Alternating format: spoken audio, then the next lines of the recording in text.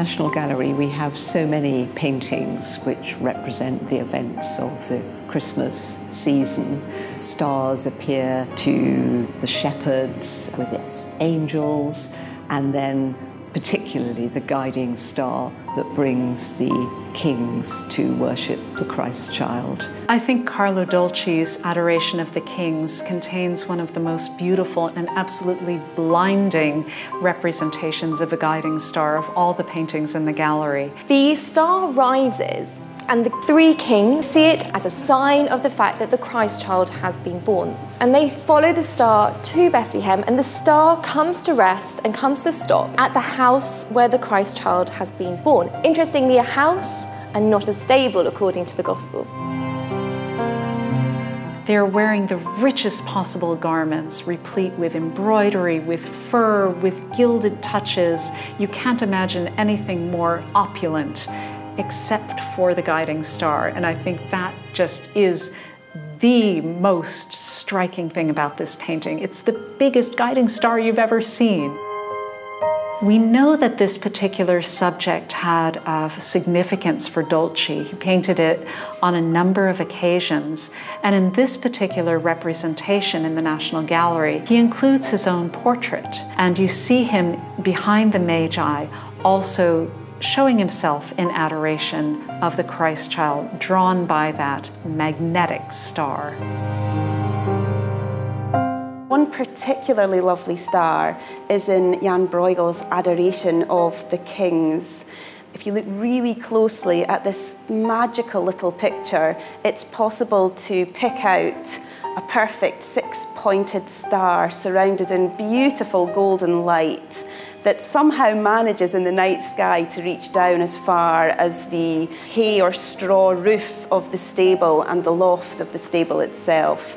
I think this painting would be the most perfect Advent calendar.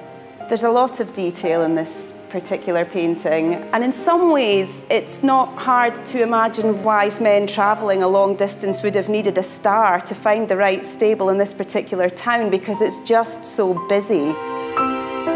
In the painting of the Adoration of the Magi by Filippino Lippi, we have really quite an unusual scene because we have several things happening simultaneously to give a sense of continuous narrative. At the right-hand side of the painting, we see the Magi entering the scene on their journey from Jerusalem.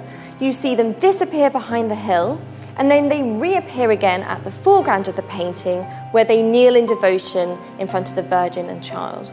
This is a landscape scene that is bathed in light, which means that the star might not be as dominant as it might first appear in other paintings which are set in more of a nocturnal scene. In many other images we might find a 5 or 7 or 8 pointed star, whereas here what we have is a star that looks more like a firework because it has its main star burst and then these smaller bursts going on below it. And then that star actually descends all the way down to the Virgin herself, creating this link between the Virgin and the heavens, and denoting the idea that this is a child unlike any other because the Virgin herself has been blessed by God.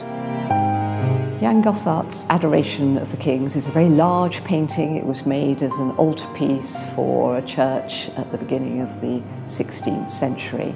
There is so much going on in it, and there are some absolutely beautiful details. The dove is, in Christian artwork, seen as a symbol of the Holy Ghost. And below, of course, we have the Christ child, which raises all sorts of questions, particularly along the lines of, is this a depiction of the Trinity?